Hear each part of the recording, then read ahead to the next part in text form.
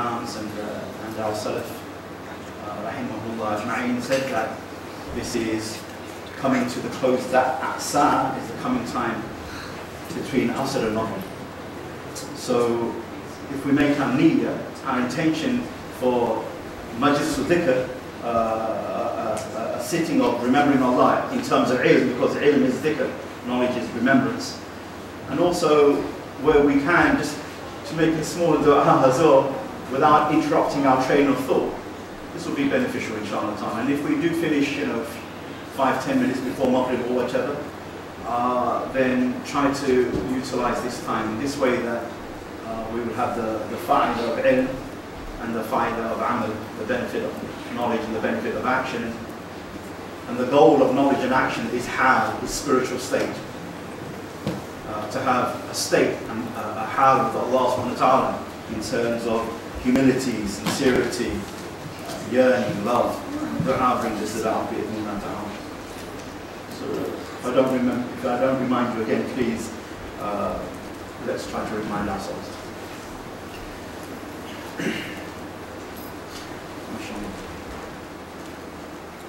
Okay, I'm going to be a bit disturbing today, interrupting. Should we try to also have like adabul majlis as well? So unless you have to lean back on because you have a bad back or for any other reasons, young or old, then try to come closer. Closer is, as you know, brings the hearts together. It's the adab of the majlis. And the reality is, as you know from me, and I know from some of you that your faces are familiar, that actually we're not in the process of learning for learning. It's not really our goal, but learning to be transformed. And Imam al-Shafi radiallahu anhu says, ليس العلم ما حفظ العلم ما نفع, or ما حفظ العلم ما نفع. Knowledge isn't what you memorize, but knowledge is what benefits. And by benefit he means that we act upon that knowledge and it brings us closer to Allah. Allah Jalla wa Ala draws us closer to Himself. And I cannot emphasize it, even though some of you know I've been blessed to study the Sharia sciences for almost 20 years now with some teachers. But I can't think of one of my teachers who made knowledge the goal. SubhanAllah. And that's something which is the nafs finds very, very difficult, especially if you're academic. And I'm appealing to some of you young brothers as well. If you're academic and mashallah, when you read, you understand, you memorize and whatever, sometimes it can become a goal in itself that we think we're doing it for Allah, but something else happens. And it's really, really important that we're always reminded of these realities of ilm. With that being said, Bismillah ar-Rahman ar-Rahim, Inna alhamdulillah, nahmaduhu wa nasta'inuhu wa nastaghfiruh, wa na'udhu billahi min shururi anfusina wa min sayyiati a'malina, man yahdihillahu fala mudilla lahu wa man yudlil fala hadiya lahu, wa ashhadu an la ilaha illallah wahdahu la sharika lahu, wa ashhadu anna Muhammadan abduhu wa rasuluhu, amma ba'd. Assalamu alaykum wa rahmatullah. Okay, so as was advertised, for the next 10 odd weeks, maybe 11, maybe 9, or let's say 10 weeks inshallah, we're just going to look at the small booklet. This is the booklet, or this was at least the first edition of the booklet, Agenda to Change Our Condition. It was written by two contemporary scholars living in the States, Sheikh Hamza Yusuf and Imam Zaid Shaqi. May Allah subhanahu wa ta'ala preserve and protect them both. And they wrote this small little book. Really, it's a book that helps us understand and actualize taqwa. And during their discussion on the reality of taqwa, of piety, of God-fearingness, of God-consciousness, of being mindful of Allah, this is the wider meanings of taqwa.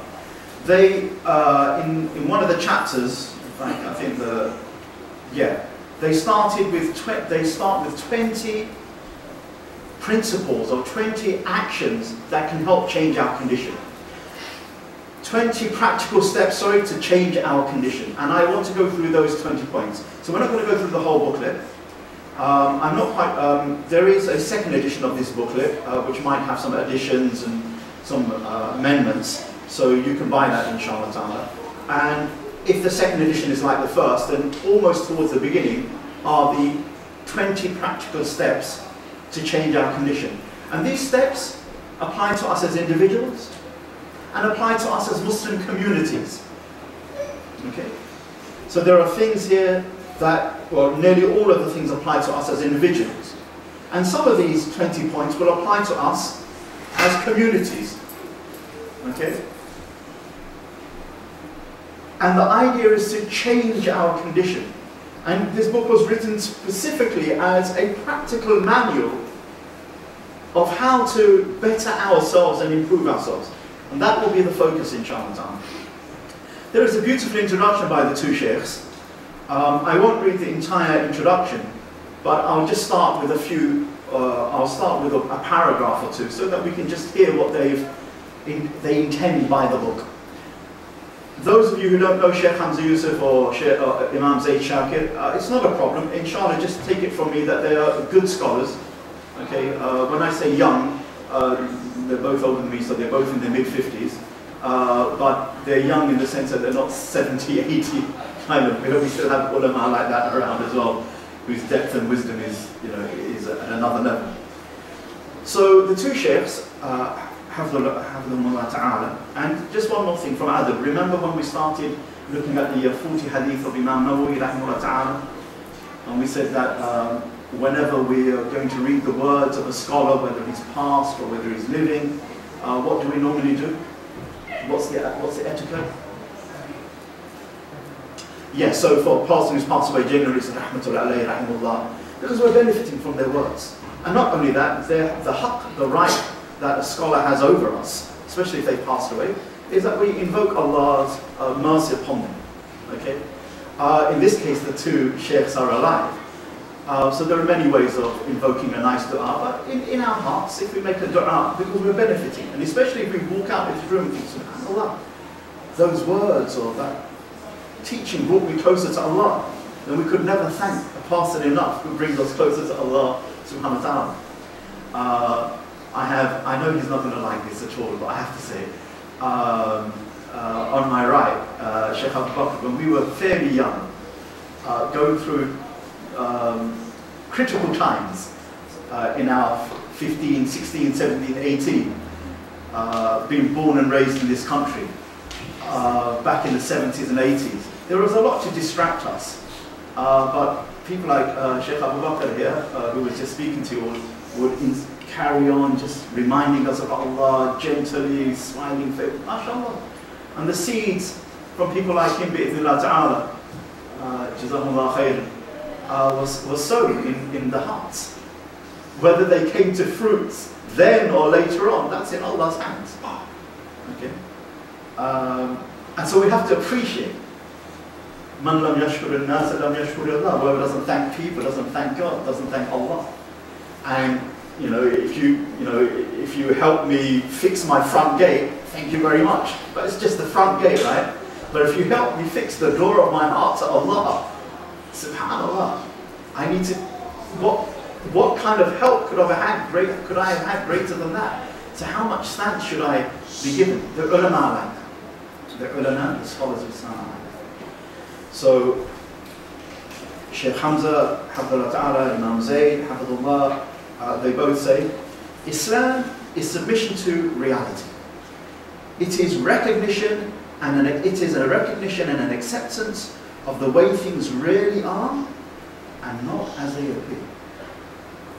Everything is in submission to Allah. It is only men and jinn that can rebel and often do rebel.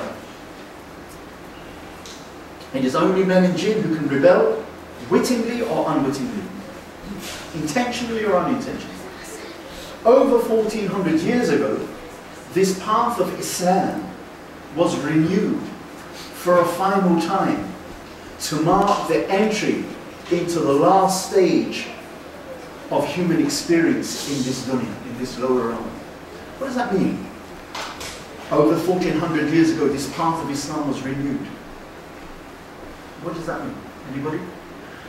If you remember the poster, we said we're going to consider some points, we're going to reflect upon some points, we're going to internalize. So part of that reflection is, let me throw questions to you.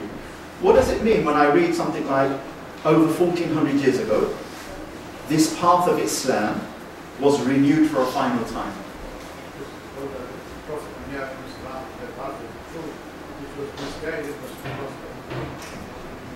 Barakallahu feekum. So people around him were misguided from right guidance and the right path, and the Prophet ﷺ, 1400 years ago, came and he brought them Islam.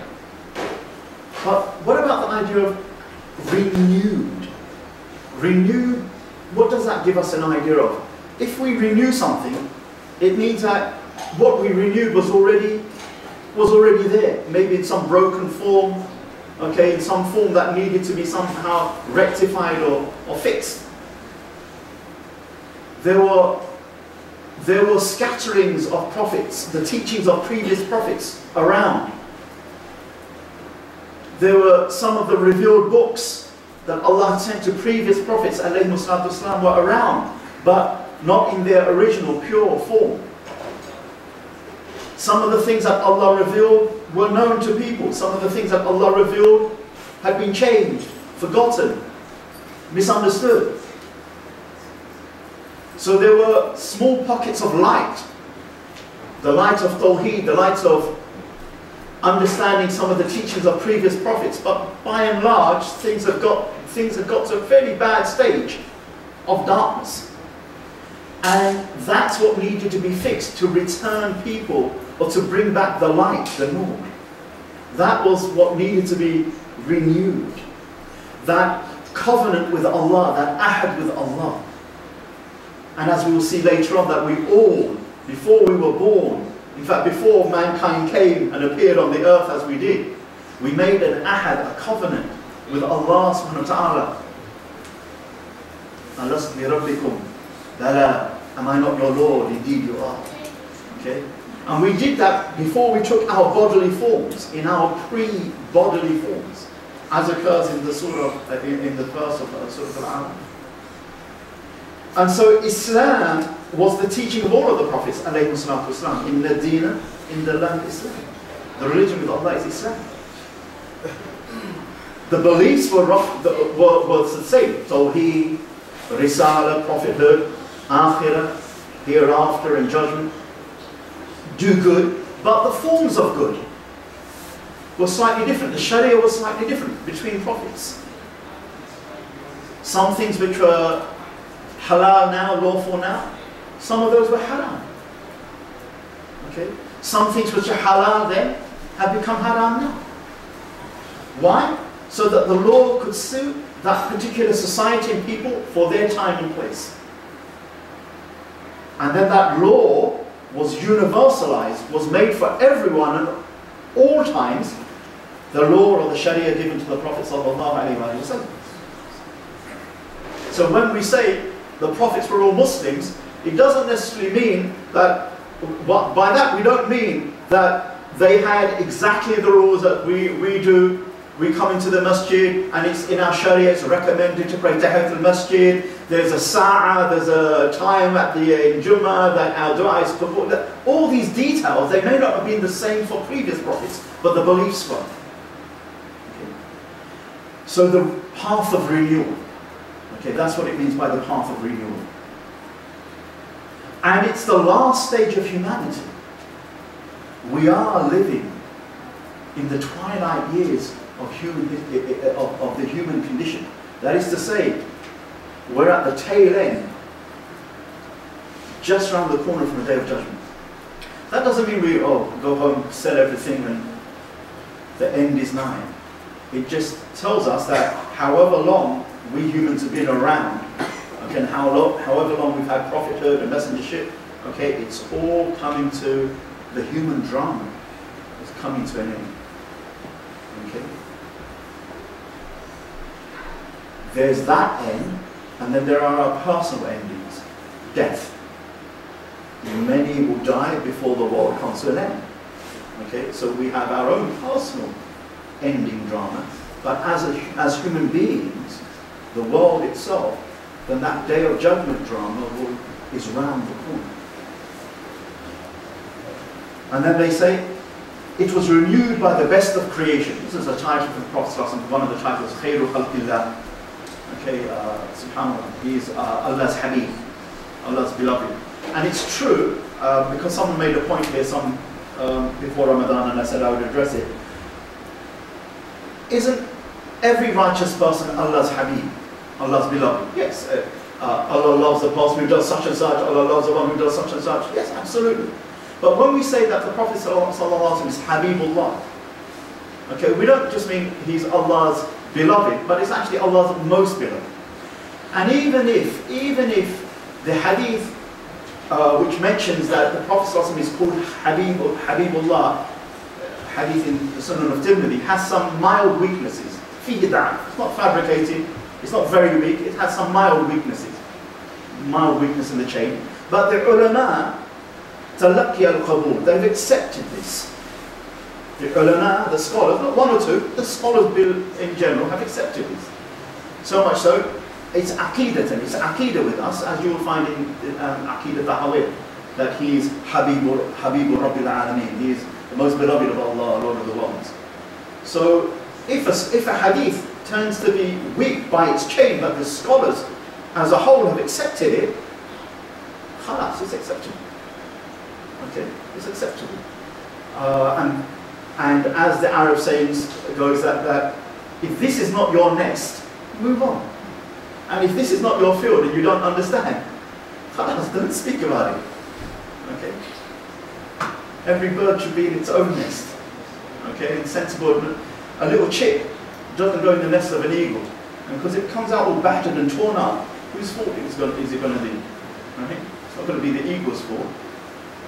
So likewise, we should kind of have an understanding of that. So he is Habibullah, he is Khairu Khalqillah, the best of Allah's creation, sallallahu alayhi wa sallam. When we say the best of Allah's creation, we're talking about Arsh, Kursi, Sun, Moon, Jibreel alayhi salam, Mikael, the best of Allah's creation. Itlaq, absolutely, sallallahu alayhi wa sallam. Which then, first point of the heart, subhanAllah, what did I do? SubhanAllah, what did I do to deserve being a follower, a part of the ummah of the Prophet? Look at my life, look at who I am, and nothing. And yet Allah put me amongst the followers, the ummah of the Prophet who is Habibullah, who is Khairu Khalqillah, the best of Allah's creation. He is the Adamic perfection. He is the human perfection, alayhi salatu wasalam. And yet still, look at the resistance within us. Look at the laziness. Look at how we choose someone else's sunnah over the Prophet's sunnah and way. Before you, they say, they're right, is a concise treaty concerning the path to the realization of taqwa. And then they speak about taqwa. And they say that this taqwa is the first command of the Quran. And this taqwa requires struggle against the self is the means by which we get this taqwa.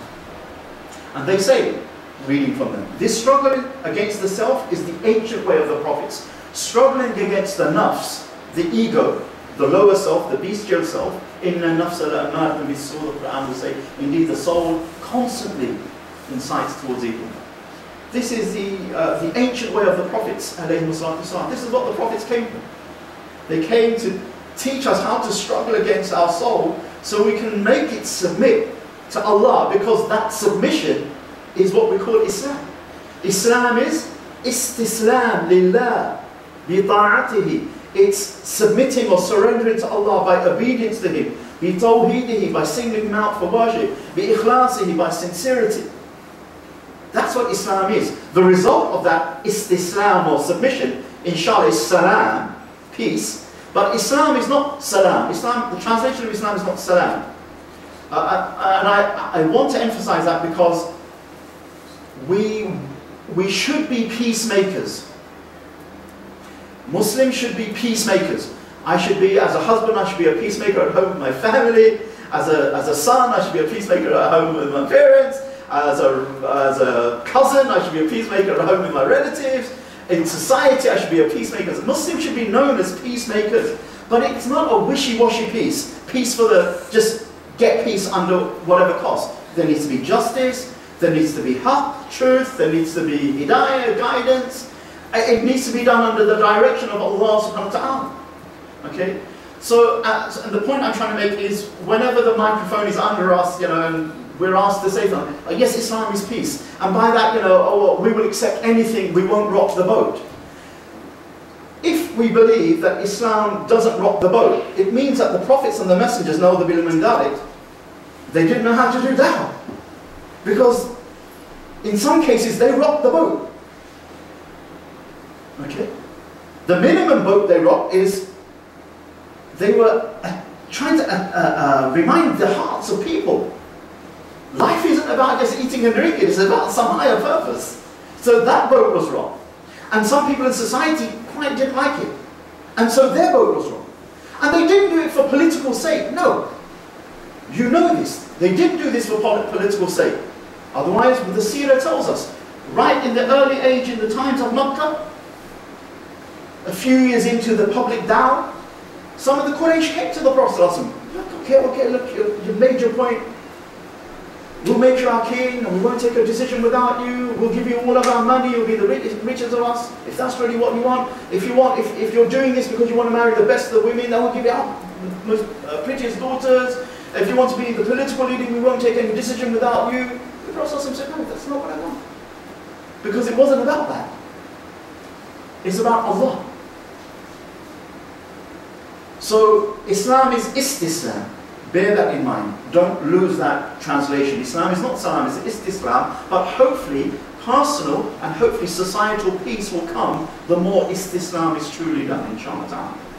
This struggle against the self is the ancient way of the prophets. It is the way of submission to the will of Allah, who has constantly revealed His will mercifully throughout human history. Our God is mighty and transcendent, above and beyond the pettiness of this lower world. But He is also a personal and caring God who sustains and nourishes. This is the beauty of Islam. On the one hand, Allah laysa kamithlihi shay. So the Quran says, there's nothing like Him. Okay? Whatever you imagine Allah to be, that's not Allah. Laysa kamithlihi shay. Okay? There's no waham, we can't imagine Allah Jalla wa'ala. So in that sense, He is totally unlike His creation. And yet, Allah closer to us than our Jaddu Lavin. He's with you wherever you are. On the one hand, He's, as they say, out there, other than. And at the other sense, He's closer to us, caring for us, wanting to do good for us, ready to listen to our du'as. When we're weeping to Him and no one else knows it, Allah hears and sees. And He wants to respond. And His love is open and accessible. And that's a feature of Islam. Islam sometimes unites two opposites. Okay?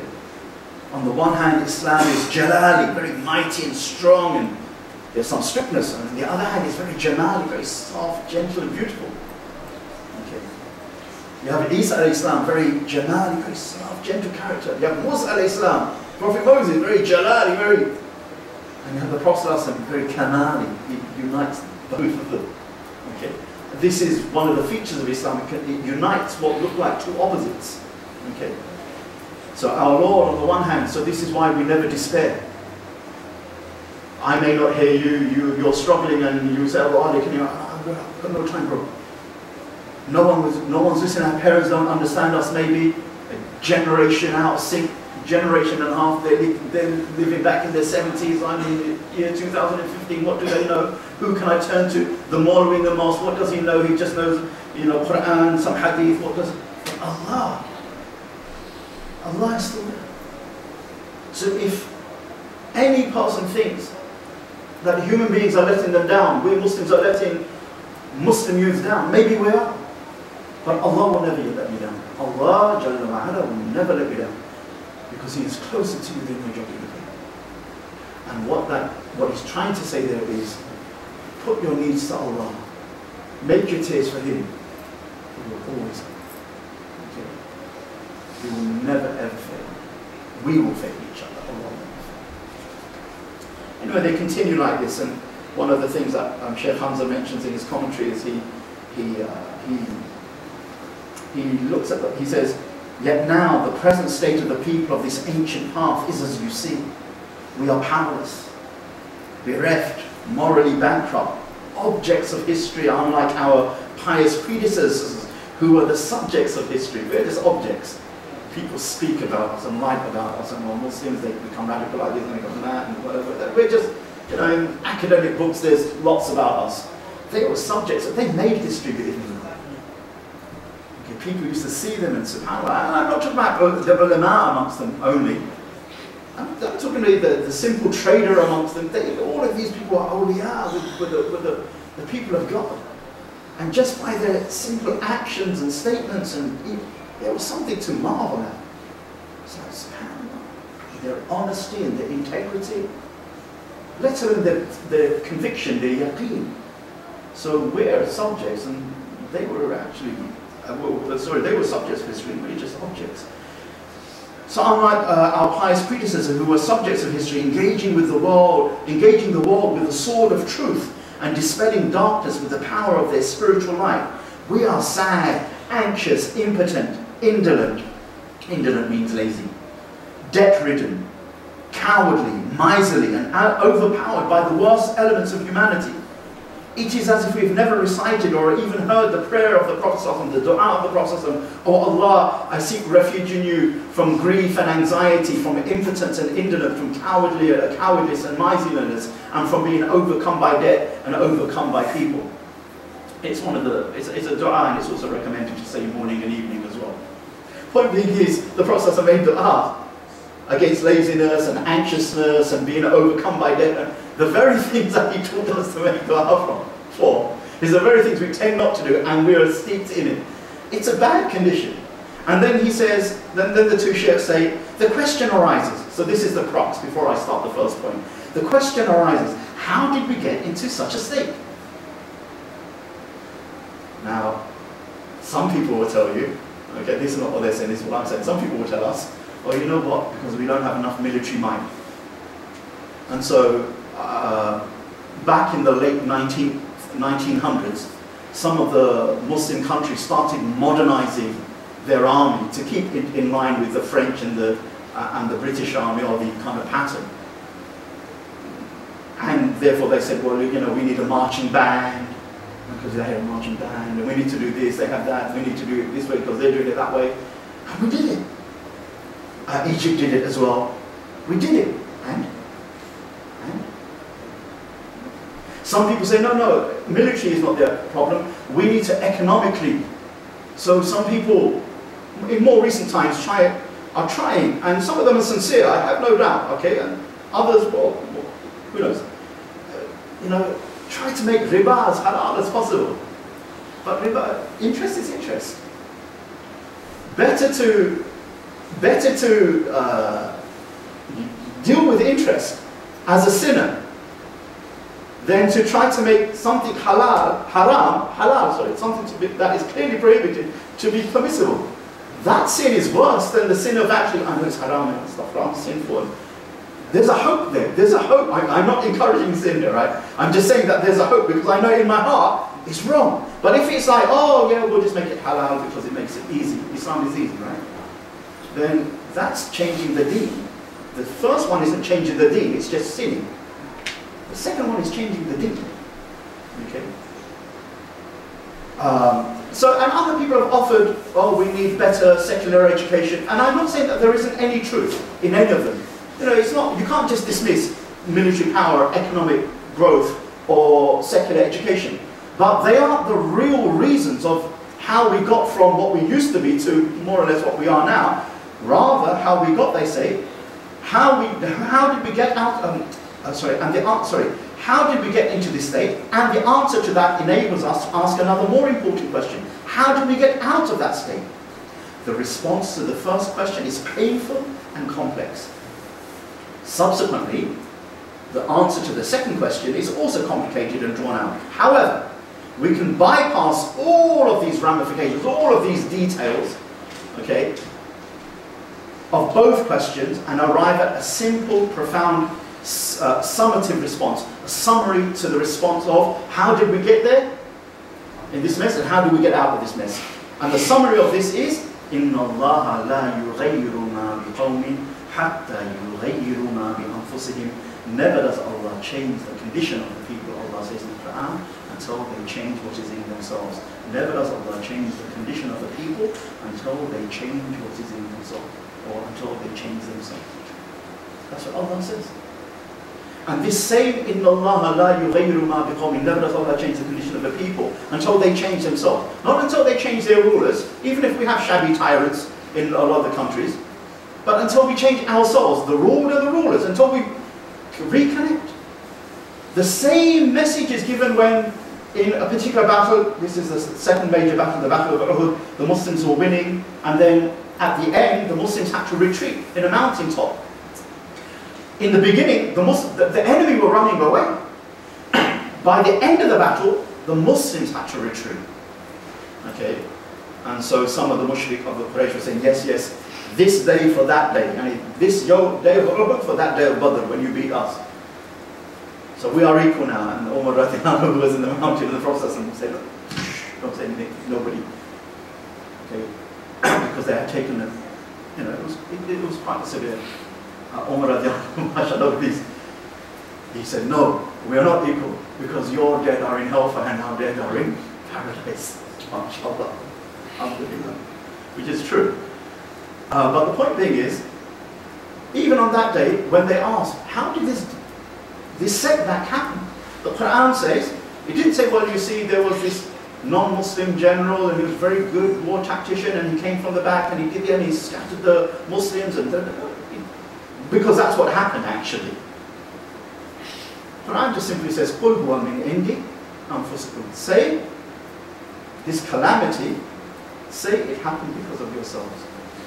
Allah put the blame on the Muslims, but the Muslims are the ones who are fighting for the truth. Why are they getting blamed?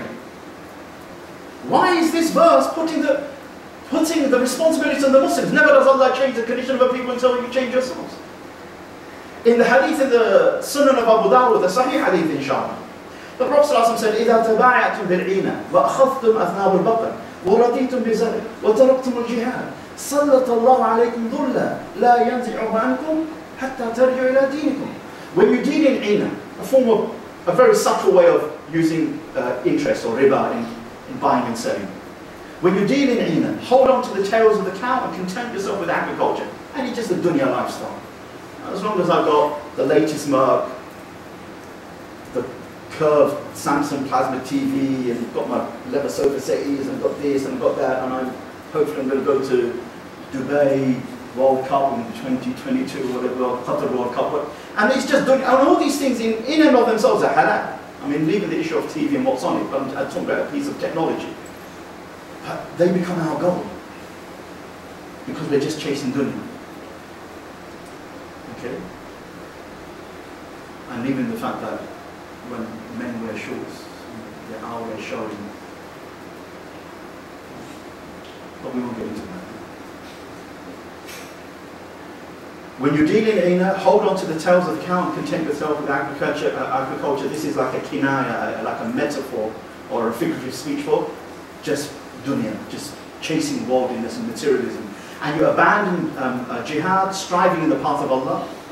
Listen to what the Prophet said. Sallallahu alaykum wa Allah. This is very frightening. Allah will permit your humiliation. Allah Himself will permit your humiliation. And He will not lift this humiliation from you until you return to your religion. Not because we left our religion and we're now all non-Muslims, we're kuffar, we're Muslims. No, no, no, no. It means until you return to the practice of your religion. How do we know that? Because when we turn back to the books of commentary, of shuru, of this hadith, that's what they say. Okay? And we need to turn back to the words of the ulama, because they best understand the words of the Prophet ﷺ because of an unbroken chain. They learn from teachers, who learn from teachers, who learn all the way back to the original source. So hatta tariju ila dinikum, until you return to your religion, means until you return to acting upon what your religion instructs. Again, another example of never does Allah change the condition of people until they change themselves. Just to show how much it's repeated in the Quran, in the teachings of the Prophet, and that really, This should be second nature to us, and yet in our political narrative and discourse, we never mention these things. It's always the ruler's fault, it's always this party's fault, it's always the Kuffar's fault, it's always the United Nations' fault, it's always Israel's fault, it's always this person's fault, it's always this, it's always someone else's fault.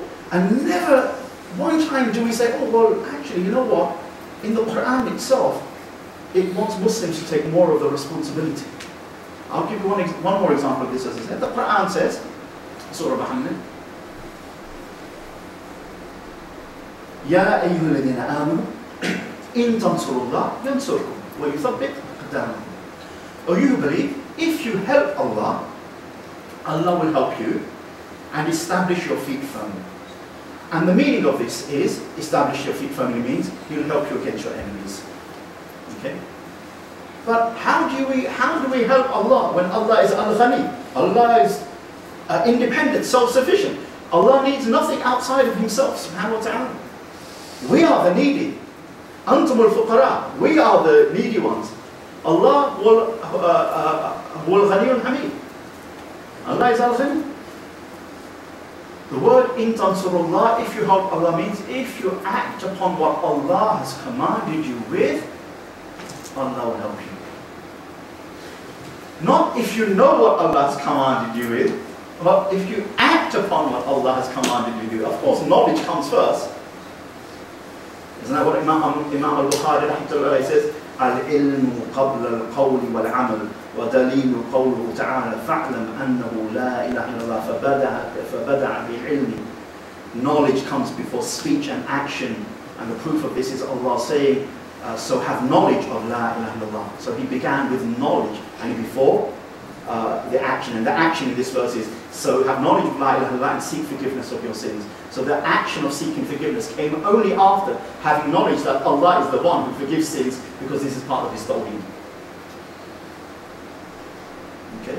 No doubt knowledge is important, but if you act upon that which Allah has commanded you, Allah will help you against your enemies. So the whole thing is about Allah puts the responsibility squarely on our Muslims.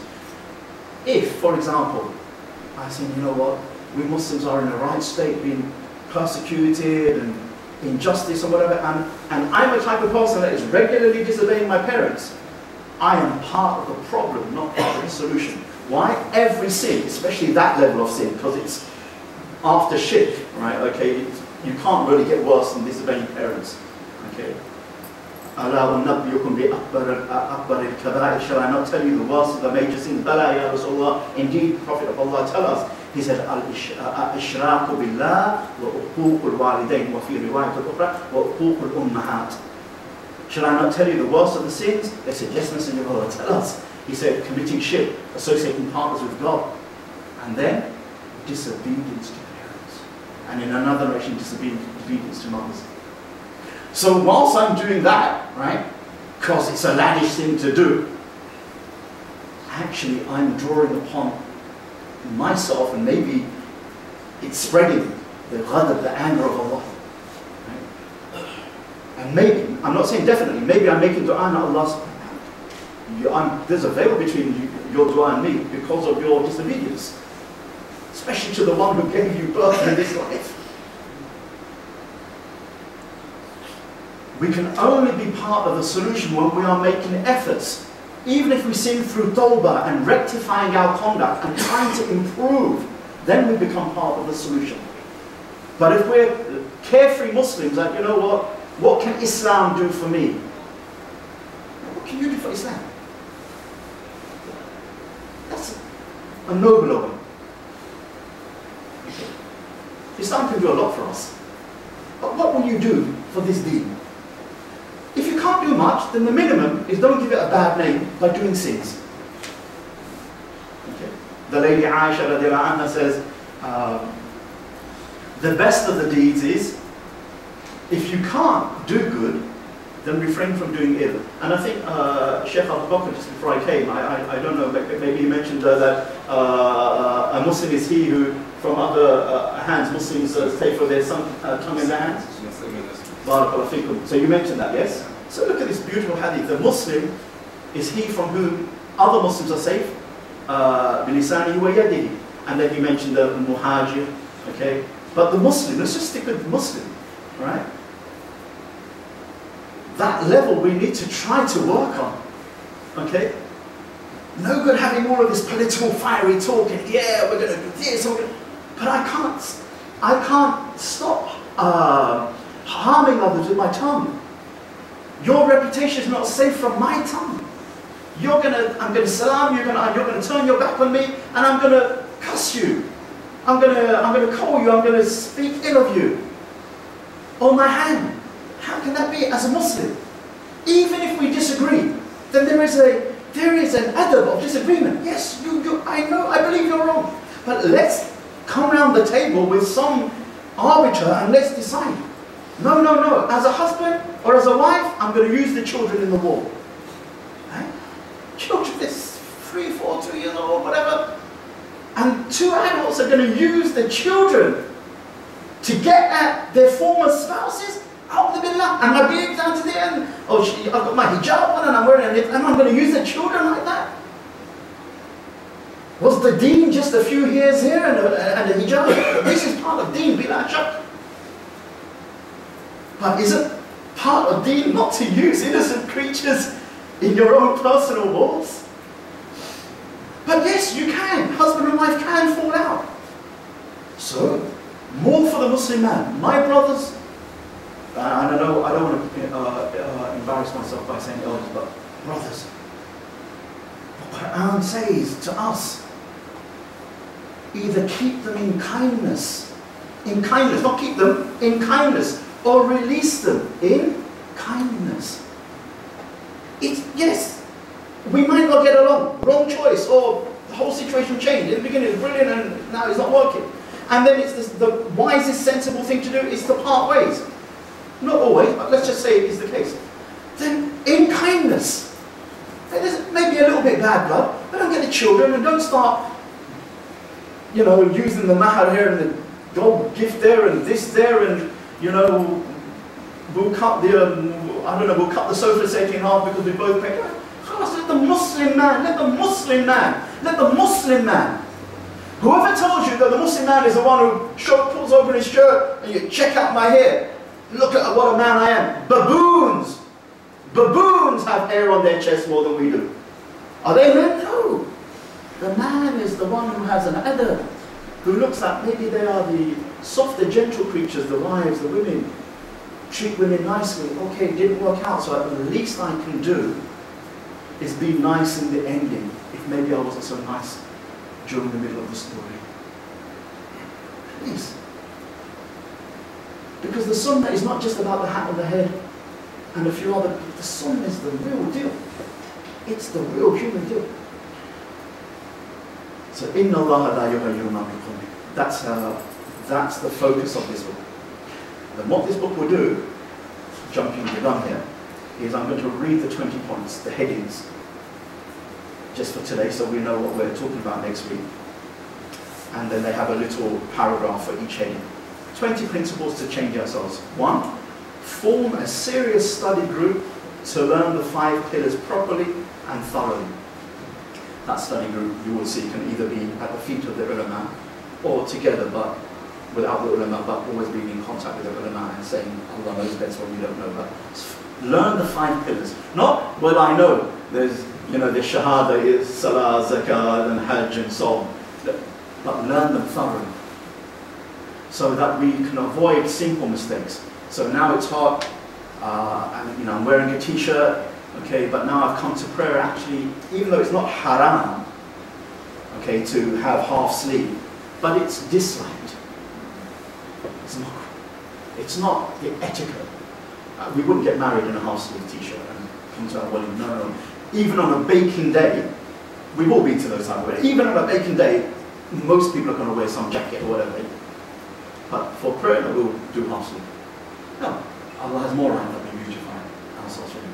And we would know that that was disliked because we learned the basic rules of prayer. We may not know the dalil or the hadith or whatever, but we learned it from qualified people or qualified book, which practically means one of the 4 Sunni existing schools. So form a serious study group to thoroughly learn the 5 pillars. 2, create an active dawah program designed to produce results. 3, find an area of concern that instills a passionate response in you and begin to work to alleviate, to relieve the obstacles needed to produce the change you want to see. So for example, poverty, I want to work to help reduce poverty or eliminate poverty in the world, then we commit to that. 4, the deen is based on recognizing the ability of the believers that make up the ummah and facilitating for them the use of their respective gifts. Understand that if one person focuses in one area that differs from your area of concern, he or she is complementing your work and not distracting or competing against you.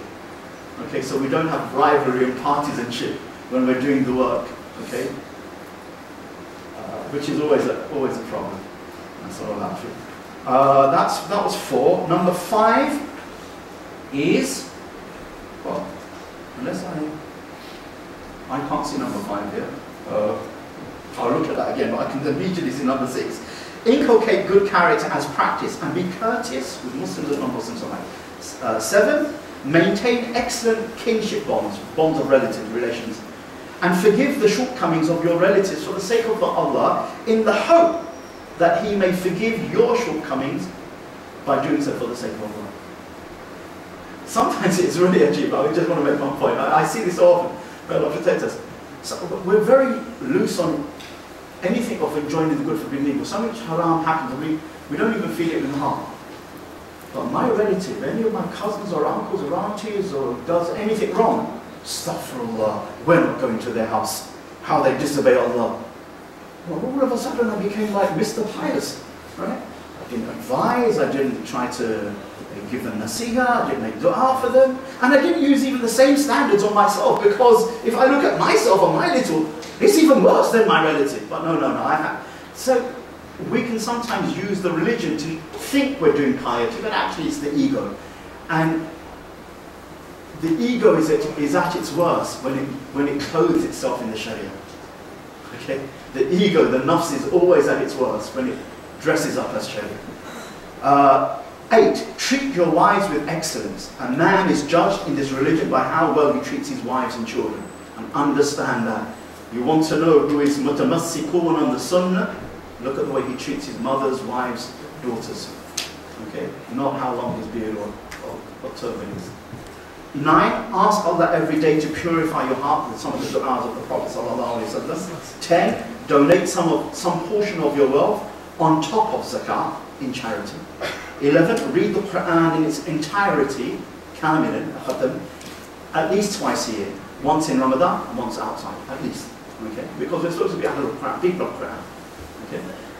I don't mean people of Quran as in like that kind of raising group in Pakistan. I'm talking about, this is our Muslim, inshallah. 12, commit to a serious practice of dhikr. Serious practice. Alright, so just give me 2 minutes, inshallah. 13, learn the rules of enjoining good and forbidding evil, which is very important. 14, avoid judging and criticizing people and cultivate mercy and empathy. 15, pray every day, make dua every day for your brothers and sisters who are being afflicted throughout the world. 16, take care of your body, which is a big thing. 17, make sincere commitment to Allah's deen. 18, commit yourself to being a person of taqwa. This is what I want, Ya Allah, make me a person of taqwa. 19, utilize your time. Do not allow the thief to steal the precious gift of time. And 20, make khidmah, serve your Lord and honor your parents and treat the Muslim brothers and sisters well, and be on the path of journeying to Allah amongst them. Those are the 20 practical points we want to do. These applies to young and old, male and female, Westerner, Easterner. We're all in need of something of it, inshallah. May Allah Jalla wa Ala give us tawfiq. May Allah subhanahu wa ta'ala give us the ability to understand and act upon the best of what we read and understand. We ask Allah subhanahu wa ta'ala to make us people of taqwa, people of beauty, people of sunnah. Subhana rabbika rabbil izzati amma yasifun. Wa salamun ala al-mursaleen. Alhamdulillahi rabbil alamin.